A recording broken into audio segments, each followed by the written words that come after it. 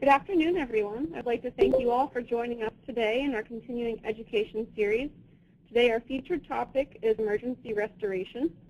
My name is Jessica Petrahoy, and I'm the marketing coordinator at fiberoptic.com.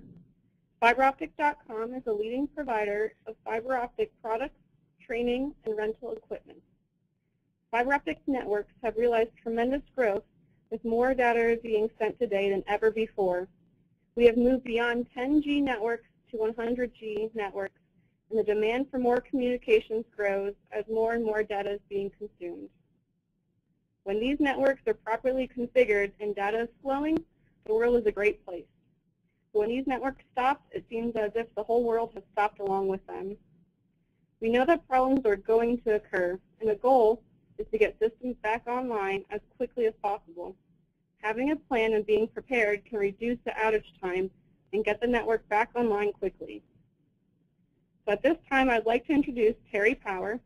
Terry is one of our senior instructors and an outside plant technician with over 25 years in managing networks. Terry will be discussing the value of an emergency restoration plan and the savings that a company can realize by implementing such a solution. When Terry is finished, we will be taking questions from the GoToMeeting chat box. Thank you again for joining us today, and at this time, I will turn the presentation over to Terry. And good afternoon, everyone. Again, this is Terry Power. I'm senior instructor here at the Fiber School and have been doing communications, electronics in the outside plant since 1987, so I guess they're pretty accurate with the 25 years.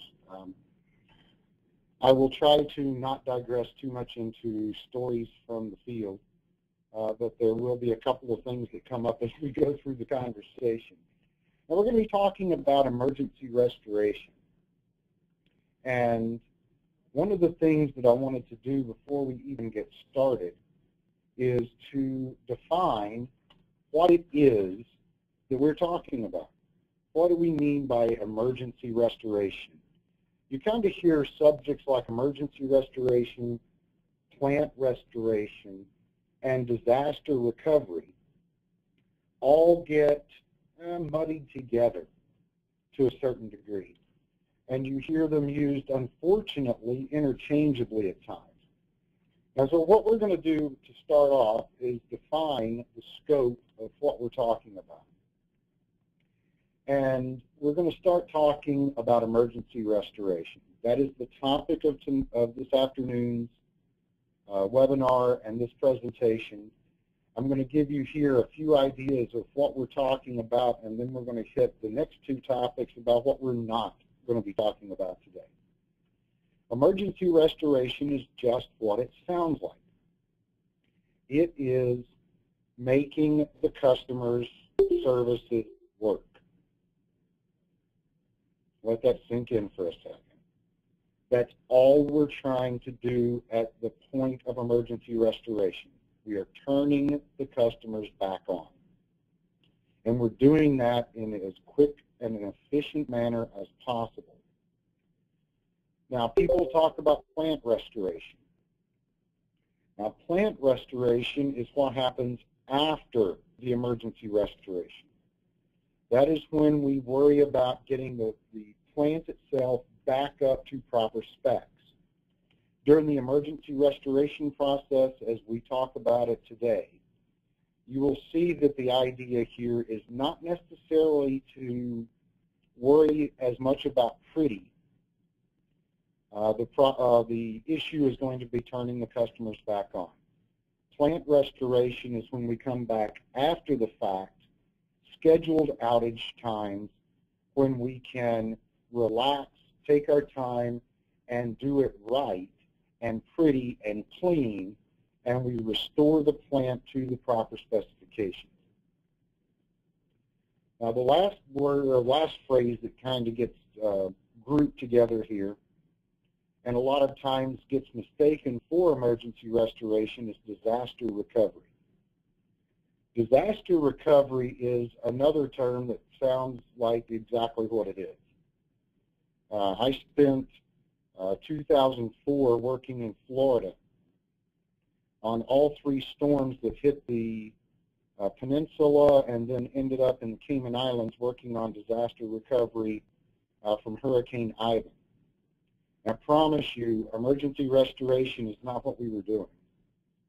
We were actually recovering from devastation.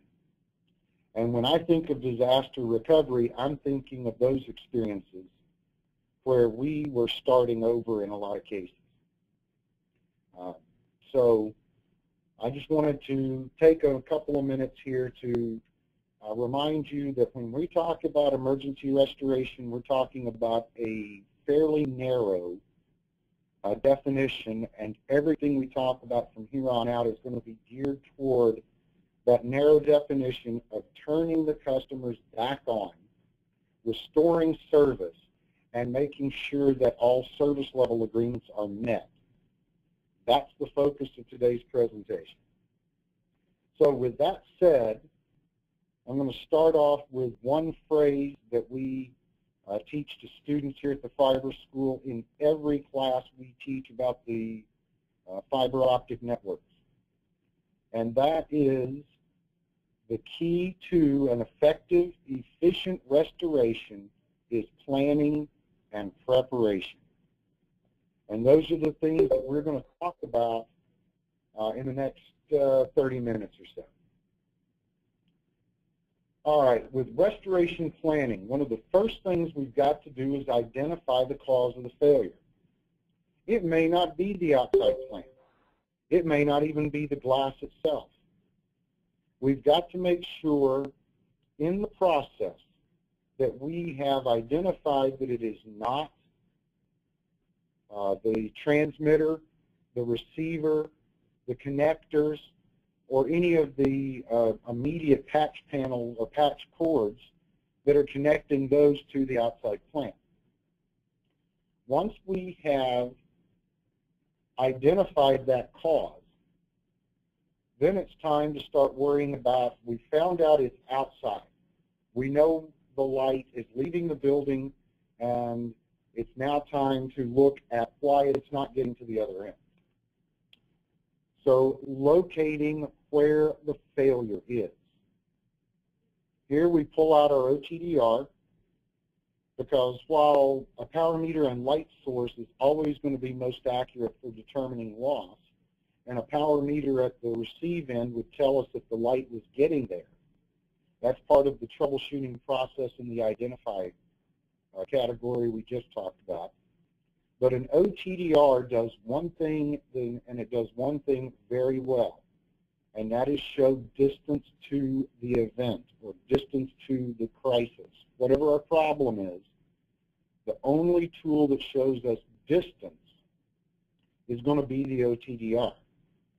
And we've got to remember here, and we'll talk about documentation in a little bit more detail in later slides, but we've got to remember that the OTDR is going to give us the optical distance of the core of the fiber. And there are a lot of ways that that can be different from geography. That's going to be the longest possible measurement, which will take into account any helix factor, any twist in the fiber, all of our slack points. All of that is going to be shown as part of the distance on the OTDR, while it may not be distance on the ground. So we've got to make sure that we have all the proper documentation in place. Again, we'll talk about that in a few minutes. And then with the restoration itself, we've identified the cause, we've identified the location of our fault. Now we've got to respond with the proper tools and the proper supplies and the proper equipment. And that's where we're going to use the emergency restoration kit, and we'll talk about that about halfway through the presentation. We're going to dig in hard to talking about the kit itself. All right, restoration tools. There are just several tools that we have to have available to us, and you'll notice that even on here, documentation is one of those tools, because without it, we can't do our job. An inspection scope or probe. this is going to allow us to look at connectors. This is going to be part of that troubleshooting process. It is very possible, and in fact, highly likely, that the problem, barring a tractor trailer taking out a pole or some guy with a backhoe, it's very possible or very likely, in fact, that the problem is going to be connectors. 90 or so % of link failures in existing fiber optic links occurs because of contamination at the connectors. I said I was going to avoid too many in-the-field stories, but this one really applies here. And it applies to the inspection microscope and to the cleaning kit. And I'm going to go ahead and talk about both of these together for the rest of this little section. Myself and another technician from here went to Haiti after the earthquake there. And we were called down to do test and repair on their fibers. They started getting intermittent links between their cell sites, and they were flickering on and off, and then more and more off and flickering back on. So they brought us down there for a week to do test and repair, and we started doing testing. And we immediately noticed that we were failing for a bunch of really high reflections. We started cleaning the connectors and then testing. Everything started passing for reflectance. Then we plugged their plant back in. They turn everything back up after we had tested it, cleared, said, okay, go ahead and put light back on it. And they started calling us to ask us what we had done. And what do you mean, what have we done? We didn't do anything but clean, and all of a sudden now their links are coming back up and stabilizing. Now this is an area hit by an earthquake, and we expected all kinds of problems in the outside plant. Truth is, with one exception, all of the work I did for 2 weeks was testing and fixing stuff inside their buildings that had been done less well than it could have been in the initial installation process. There was only one problem in the field, and it really wasn't associated with the earthquake. So this gives you an idea of how vital having proper cleaning and inspection scopes are. Now, when I'm talking about inspection scopes, I'm going to back up for a minute. The inspection scope, I really like probes.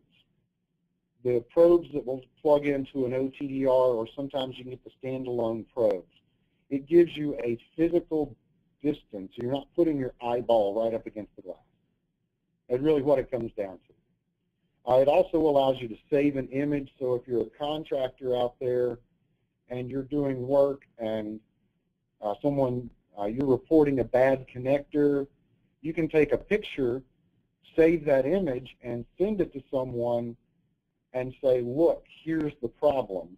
I'm not just telling you this to get out of doing work or whatever.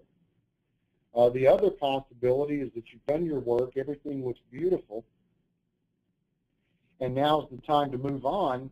You want to make sure to take pictures of the good connectors so that you can say, hey, everything looked great. Here's the pictures when I left. Anything that happens after that, you've got something to cover yourself. But in the emergency restoration avenue, it's going to be about taking an image, verifying that the connector is in fact not part of the problem or the problem with the link failure. The cleaning kit. Simple cleaning kit would include some kind of lint-free wipes, cleaning solution. I prefer alcohol, but in my experience, I've found that airlines don't like alcohol being carried down to foreign countries as much as I like using alcohol. So we do have some non-flammable cleaning solutions that are available. There's a cleaning product called a Quick Click or One Click. You'll see different types of names, but it's a wand that has a tape element to it. I kind of refer to it as fuzzy dental floss. It would be like if you made a pipe cleaner out of dental floss instead of wire. And it's very thin, and it runs alongside a barrel. And when you click this inside the connector, it sweeps in a circle and sweeps out. So unlike Q-tips or the sponge ramrods that just cram stuff back down into a connector, the quick clicks actually sweep stuff out, and it makes a great dry cleaning. Now, if you still don't get that connector clean and you check it with a probe, at some point you may have to get behind the connector. Now, if you're not out doing testing and you're not allowed to do it, if it's your own plant, you should be able to get behind that connector, behind the bulkhead, pull off the connector, do your cleaning with a wet-dry cleaning with the solution and your lint-free wipes, verify that everything's clean with the probe, and then you should know that you're getting out of the plant or getting out of the building and into the plant. So let's presume that now we've got everything cleaned, all the connectors are good, the transmitter is in fact working, which is another reason you want to use the probe instead of the handheld direct view microscope, because, I don't know, magnifying a laser beam 400 power and then shining it in my eyeball doesn't seem like a good plan to me. Yeah, I've got 50-odd years on me, and I don't have spots in my vision. I plan to keep it that way. So now we've got the transmitters working. We've inspected the connectors. We've cleaned the connectors. We've verified that all of that is working, but we're not getting outside the building. So let's use a visual fault locator. Now with an OTDR, and we'll talk about this in actually another webinar session coming up in the next few months. With an OTDR, we're going to have what's called a dead zone. The pulse of light is going to blind the OTDR for a certain distance. Depending on how much power we need to reach the other side, that pulse width could be quite large. And it is possible that we don't see any detail within the building. So we're going to use a visual fault locator, and that will allow us to see breaks or faults within the building on the fiber itself by the light leaking out. We will see where there's a fault, because if there's no fault, the light keeps going and you don't see it leaking out the sides of the cable. Now, a visual fault locator is, as I've already mentioned, a visible red laser operating somewhere in the 650 nanometers range. It is into the visible red range, slightly above infrared in frequency or lower in wavelength. And depending on how far down into the visual range, you might get some that are more like 635, which would have a little brighter, a little more visible. Or you can go up to a higher wavelength like 670. That's closer to infrared. It's going to go further, but in bright sunlight or brightly lit rooms or buildings, you may have more difficulty seeing the escaping light. So there's always a balancing act. I tend to err on the side of visibility and go with 635 or 650 range on the on the VFS. Now let's presume that we've identified the transmitters working, the connectors are clean, we've got clean light inside the building. We can see that it's leaving the building. Now we're going to go to the OTDR. And again, the OTDR is going to give us distance. That's the first tool that really tells us where. Everything else is just giving us what are we, it leaks out and we see it, or it gets to the other end, we measure it with a power meter, we see it. The only thing that gives us distance to event measurements is the OTDR. And again, the OTDR is going to show us every twist, wrap, slack, coil, everything in the glass because we're actually measuring the length of the core of the fiber itself. So here we get to documentation.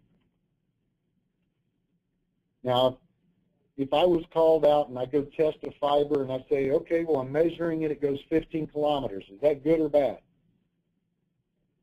I don't know. I have no way of knowing unless someone shows me the documentation that tells me where it's supposed to be going. I was out on a testing job fairly recently, and I was shooting 22 kilometers, and nobody could tell me where I was going. That didn't even match up with other buildings.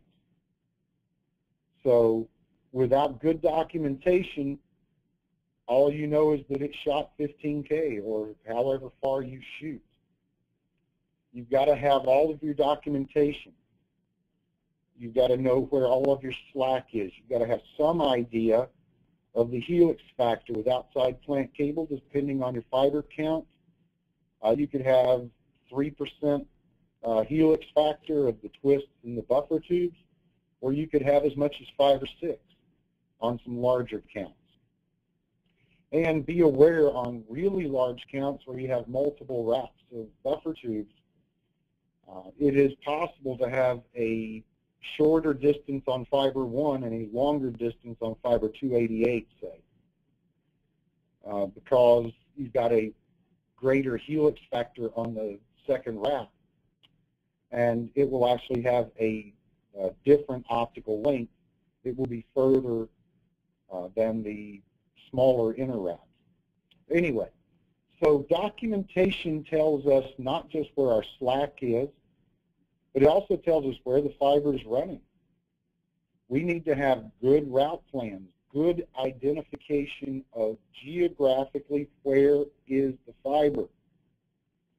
And if we know our slack and we know our helix factor, or some estimate of it anyway, we can get within about 50 to 100 feet of the actual break, and usually that's pretty good.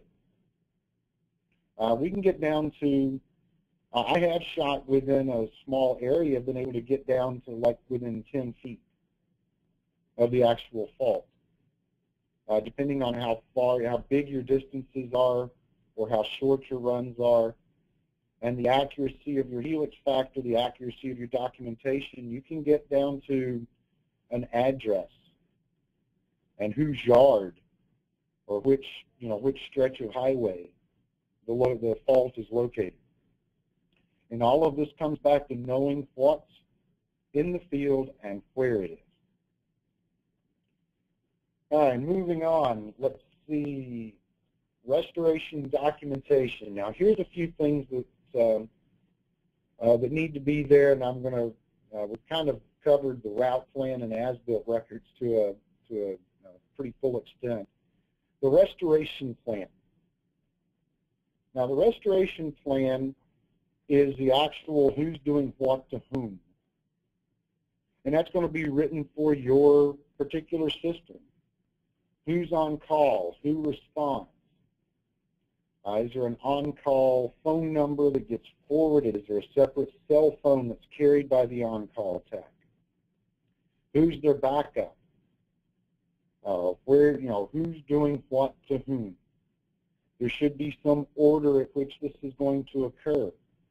We call the on-call tech. The on-call tech puts backup people on standby. They go and do their troubleshooting, find out where the problem is. If they put people on standby ahead of time, then it should be a quick response to get to the field with all of the proper stuff and begin work. Then we're going to have probably built into that some escalating call tree where the supervisor gets woke up next, and then the manager after so long, and then the manager's manager after that until, I don't know, sometimes I feel like we're calling a congressman to tell him there's a fiber outage. And of course, every one of those people is now calling the on-call tech to ask him when it's going to, him or her, excuse me, when it's going to be back on. And that adds to the stress. that adds to the overall tension level that is going on that we will talk about when we get to the actual discussion of the kit. All right, now the as-built records and route plan. This goes back to what we were talking about. I'm not going to stay here too long and belabor the point. But if we don't know where it is and what's running out there and along what route, the fanciest OTDR in the world is only going to tell me how far it goes. And that could be a straight line toward the moon for all I know, if I don't have good route plans and good as-built records. All right, manufacturer cable data sheets. Now these come on the reels when we receive a large reel of outside plant cable. It's going to have the manufacturer, it's going to have a part number, it's going to have the count, it's going to have the beginning and end tick marks, all of that kind of information. When the fiber is installed in the plant, we should be saving these records or these data sheets to make them part of the permanent record. Some kind of good asset management software package will also assist with tracking this, and backing up for just a minute, a good asset management software package will help with the route planning and as-built records. And in fact, some of them will actually go so far as to associate an OTDR trace to a span of fiber. And you can look at a good trace that's associated. You can follow along and kind of do an X marks the spot on a map if you've got a good piece of software, and there's some pretty decent ones available at reasonable prices. If you're interested in knowing more about that, you can get in touch with us after the webinar. That's outside the scope of this, but I did want to mention it because it would be a huge asset when you're working on the fiber. All right, so those data sheets may or may not be useful, but it's one of those things that I would rather have and never need than to need it and not have it. So collect those data sheets. It also gives you the ability to look at what kind of fibers, part numbers, will help with warranties if there are fiber failures in the field without, of course, trauma from a tractor trailer or a backhoe. Attenuation records, knowing how much loss I had between A and B before I started, before the crisis, will help me know what it is I'm trying to restore back to. If I don't know how much loss I had and I plug it all in, it may be enough to make it work, but is it as good as it was? And that's going to come back around to that restoration, that plant restoration after the fact. But it will also give you a pretty good idea when you're doing your splicing and reconnecting of whether or not you're bringing it back up to a workable standard. Conversion factors could include maybe you're working in all of your maps are in feet and your fibers in meters, or vice versa. I tend to work pretty exclusively in kilometers these days. I do a lot of overseas work, so I've just gotten where I think in kilometers because that is pretty much the standard, and that is moving more and more into a U.S. standard as well.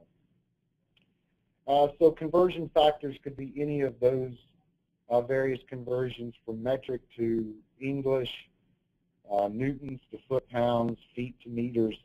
You get the general idea. You want to have that documented somewhere to make it easier for the people that don't carry all those conversions in their head.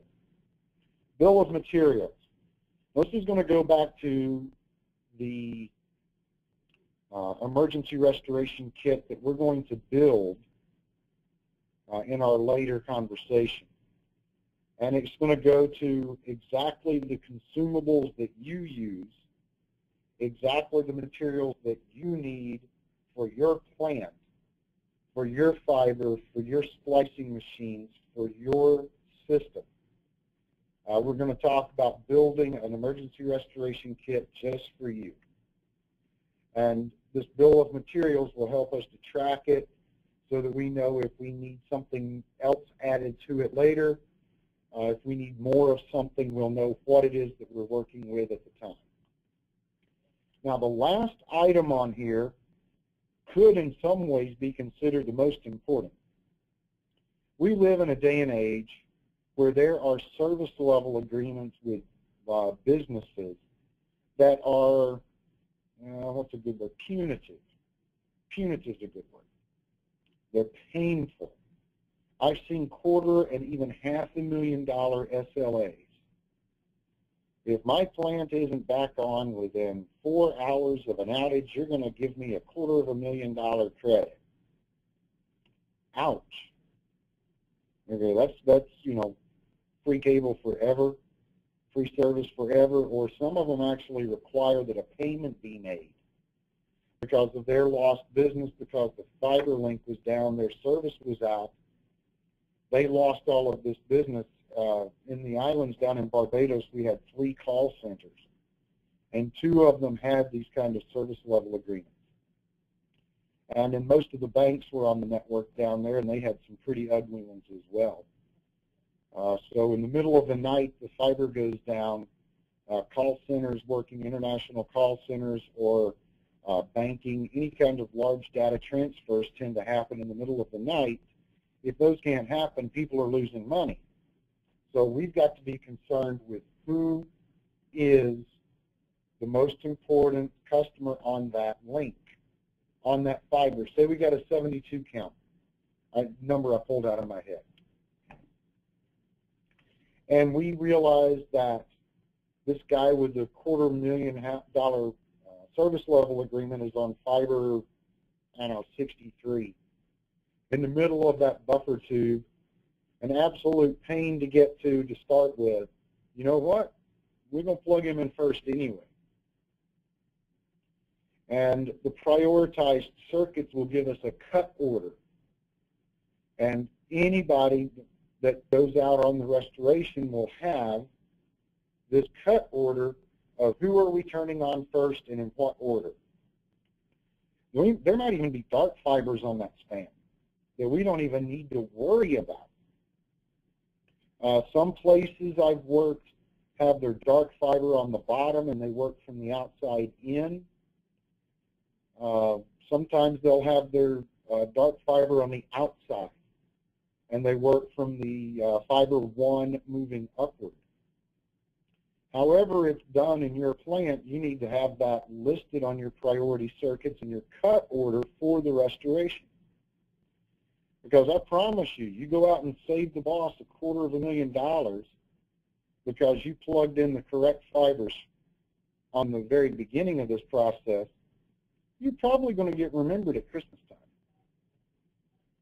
On the other hand, you go out there and start splicing a bunch of dark fiber because you're not paying attention to the cut order. You've now turned on no customers, and you miss that service level agreement and cost the boss $250,000, he's probably going to remember that too.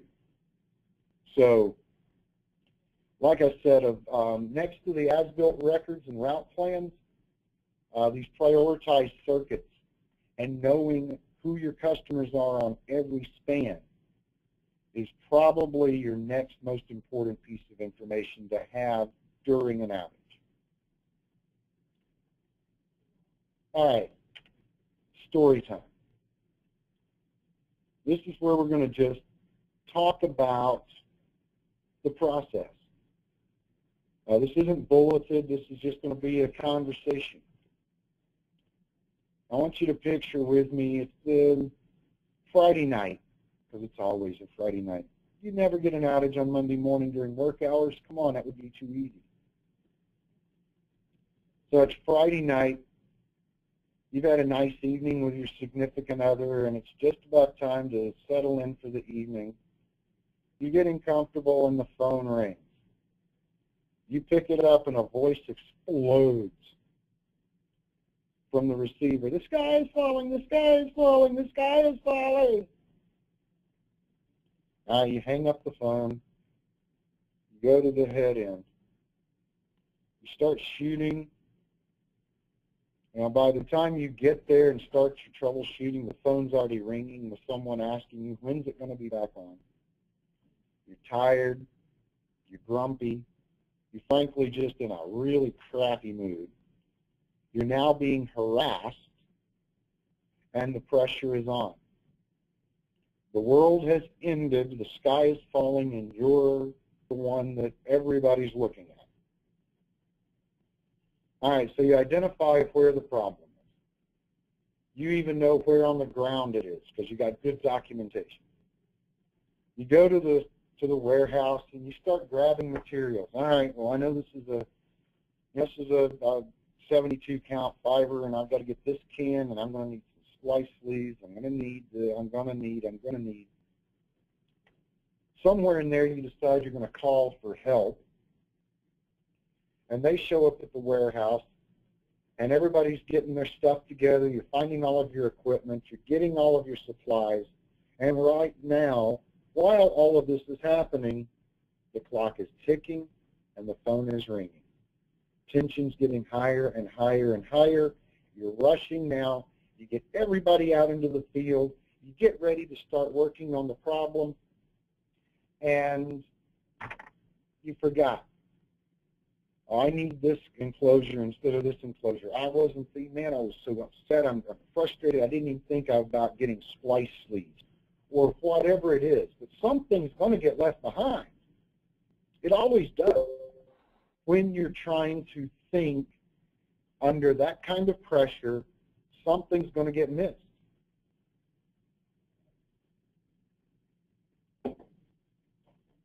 And the clock is ticking. Now, let's pause there. Stop the tape. We're going to rewind a little ways. We're going to rewind back to a week or two or a month or however long before the phone rings. And we're going to picture a Friday afternoon. The work is done. Everybody's kind of sitting around in the yard. A couple of new guys on the crew. Hey, new guy, come here.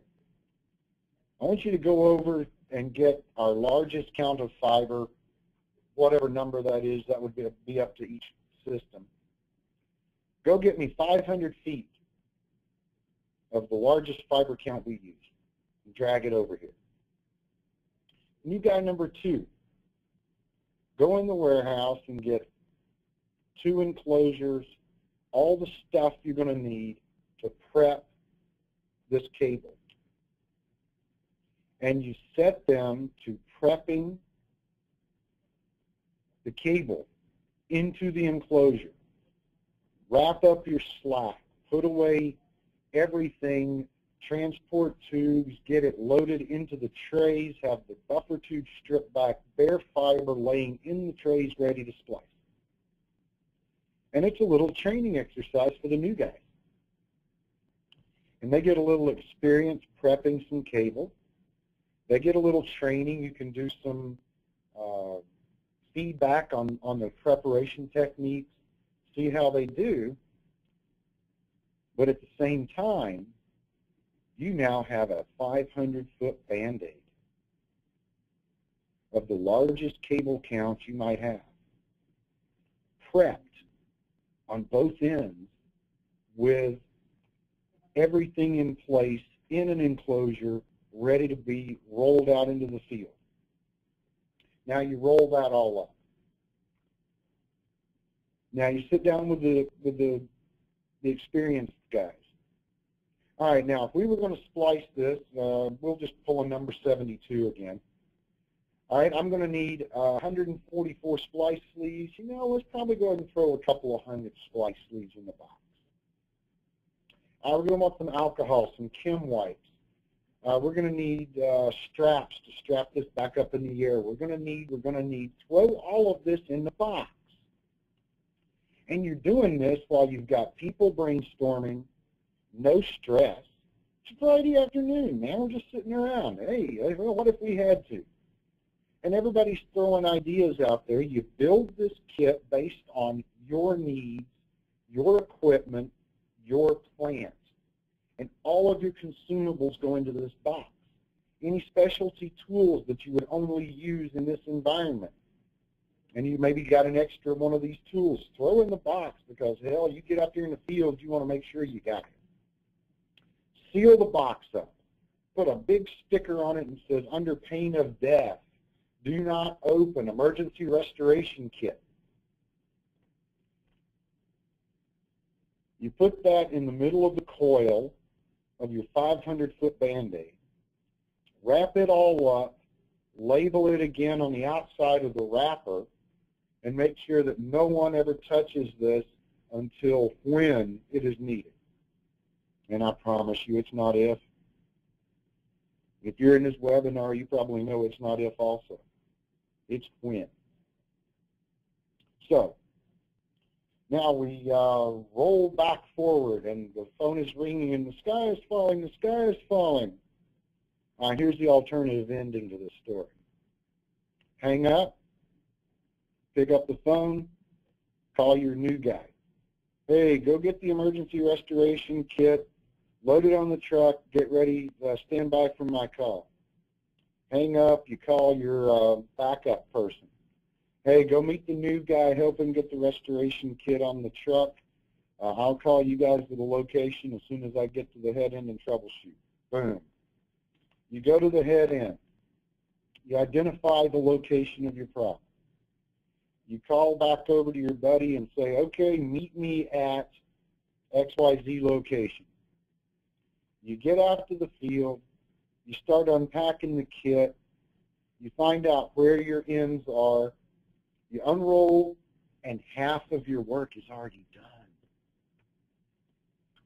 You've already got half of your prep work complete and loaded in the enclosure.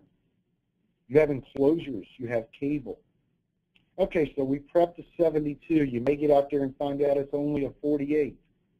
So I don't have to splice everything. Works for me. It's way better than prepping a 48 and getting out there and finding a 72 in the field. So you're ready for anything. You've got your prioritized list. You know who you're going to turn on first. You get out there, unroll it, and go to work. You've got all your consumables. Everything is together and ready to go. All right, end of story time. I hope that that second scenario sounds a whole lot better than the first. Because I've been in both situations, and from my experience, that second, that alternative ending, way better than the first one. And remember, it's going to happen on a Friday night. Every outage we had in 3 years I was in Barbados happened on a Friday night. People are in a hurry. People are tired. They're trying to rush to get their job done, and they're going to do something stupid on Friday afternoon. And I'm going to pay for it on Friday night. Only once did we have a Monday morning daytime hours break in 3 years. So just, you got to plan for it. You got to prepare for it. The more we think about it before it happens, the better our reactions are going to be when it happens.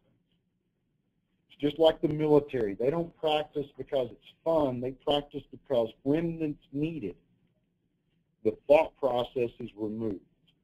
We don't have to think, we react. We respond, we get the job done. That's what proper planning and proper preparation is going to do when the outage occurs. So, a little review. The emergency restoration kit should be designed based on your requirements, the products you're using, and the techniques you use in your plants. All of that gets used to create your emergency restoration kit. And when I'm talking about the emergency restoration kit, I'm obviously talking mostly about consumables. Having your tools available. You probably got a couple of splicing trucks. Your people that you have on call to respond probably have your splicing tools, your OTDRs, your power meters, light sources, all of that stuff. in case you're working with a small plant, a small system. Maybe you don't have all this stuff on hand all the time. You don't carry it around. You don't splice every day. There are some companies out there that do sell basically tools kits with splicers, OTDRs, power meter, light source, and all of that kind of stuff. There's a couple of those available out in the world that would give you all of those tools. One of them's even got it all in a backpack.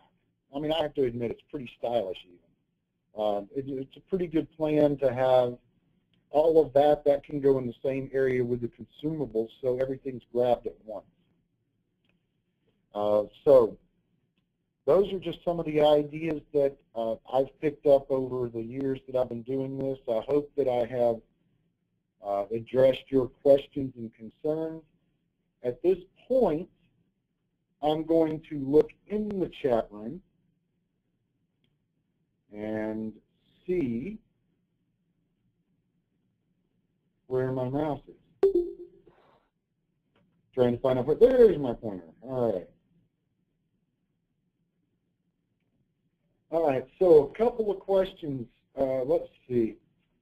Now, I do have one question keeps coming up, and they're asking about the kit. And that kit that was mentioned, I'm not one that usually talks about products specifically by manufacturer or anything like that. But I will tell you that I think Precision Rated Optics actually has that kit that I was talking about in the backpack. It's pretty cool. It's got a splicer, OTDR. Actually, I think this one's just got a brake locator, which is a simplified version of an OTDR. It just gives you more like an old copper TDR that we used on coax. It just shows me where my end fault is. Video inspection probe, power meter, light source, fiber identifier, fault locator, and a launch box. And then the consumables part and some cleaning supplies are in there also. And then the consumables is still based on your particular needs. All right, so that answered that question. And somebody was collecting questions for me, so if you hear papers rattling, they were printing them out and bringing them to me, because me trying to read an itty-bitty screen with my 50-year-old eyes is getting more challenging. Let's see. Now, someone asking about priority order. I did cover that. You know, you want to know who is your highest priority customer. It could be a big service level agreement. It could be 911 circuits. It could be government. It could be whatever. Someone in management's going to have to decide the order in which they want these customers turned back on. And you want to make sure that that is reviewed regularly. As you add customers, you may change the priority of a particular circuit. So that's one of the problems that you might run into, is having an out-of-date cut order. Another question here, and this is a good one, and I will admit that I didn't address this very well in the presentation. What is the difference between aerial and underground applications of that emergency restoration kit? And I'm busted. The kit that I'm described works very well for aerial plant. If you've got to pull this into an underground area, if you're able to pull back into the conduit, of course you're going to have to cut one of the enclosures off, and you're still going to have to prep two cables on the other end, or on one end. But remember, with an emergency restoration, we're not always worried about whether it gets back underground right now. We're worried about turning the customers back on. So if you can still keep that Band-Aid, that 500-foot Band-Aid on top of the ground, and you can just unroll it and start working, then you're still better off getting the plant back on if you can do it where the cable can be put somewhere safely for a few days while you debrief, figure out what went wrong, how to prevent it, what do we need to do to bring it back up to spec, schedule your scheduled maintenance window. All of those things can take place after the fact, after everybody's rested and had a chance to step back and breathe. That's when you start doing that plant restoration planning process. Hopefully you can leave your stuff above ground, the Band-Aid above ground. If not, you will just simply have to cut it off, cut off one enclosure, pull it through your duct, and then you're going to still have to prep both cables on that end. But still, you got a lot of your work done. You still have all your consumables in the field that you're going to need. Let's see. In the event of the system going down, what is the approximate time frame for getting the system back up to a temporary fix? That's actually a good question, and that's something that you need to consider in your restoration plan, which is at the very top of our documentation. That restoration plan is going to be based on your service level agreement. What is it that you told your customers? How was the system sold to these customers? What promises were made? So all of that is going to go into the planning for your restoration plan and building your time frames and deadlines and who gets woke up when. And I have time for one more question here. And let's see, when a temporary fix has been implemented, how long should it be before the permanent fix is applied? And I guess we're referring to the plant restoration after the emergency restoration. And again, time frames are going to be very specific to your individual needs, your individual goals. It's also going to be dependent upon how bad is it. I mean, if you just got some stuff strapped up across across some driveways and it needs to be reburied, well, you've got the problem of it's potentially exposed, but then you've also got the how long is it going to take to get construction in there to do what's necessary to get it back in the ground. Do I need to hang new strands? Am I going to have to do this? Am I going to have to do that? All of those questions get answered in that debrief and planning session. Now, there's no hard, fast rules on most of this. Common sense, however uncommon that is in this day and age, should be the means by which you decide what to do next. And if we take the time on the front end to plan and consider, then when the problem arises, we are best prepared. The rest will kind of take care of itself after that. As long as we, get our hands out from in front of our faces and think down the road and think past the ends of our noses, all of these situations will go much better and much smoother in the field. I want to thank everybody for attending today. I've had a great time talking with you guys, and I look forward to our next webinar. The topic will be announced in the next couple of weeks. But stay tuned. We will be doing these as close to monthly as is humanly possible. Again, thanks to everyone.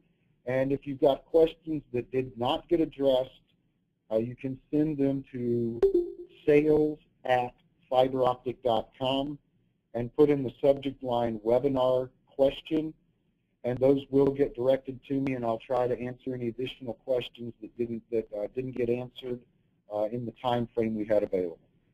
So again, thanks to everybody, and we look forward to seeing you in the next webinar.